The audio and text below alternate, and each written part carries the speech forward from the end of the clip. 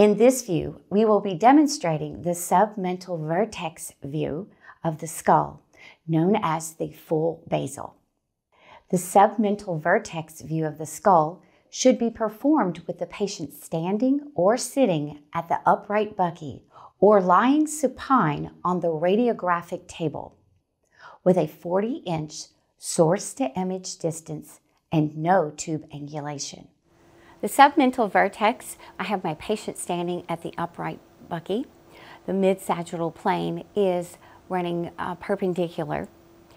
We're going to hyperextend his neck, placing the vertex of his head on the board. This will form the IOML, the infraorbital meatal line, parallel to the IR. Go ahead, put you there. The central ray enters directly through the sella turcica, perpendicular to the IOML. The mid-sagittal plane through the throat passes through a 3/4 of an inch anterior to the EAM, which is the external auditory meatus.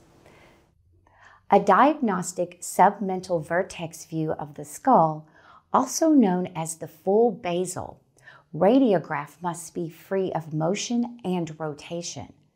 Demonstrated anatomy to include symmetrical mandibular condyles, foramen magnum centered, and proper visualization of soft tissue and bony detail.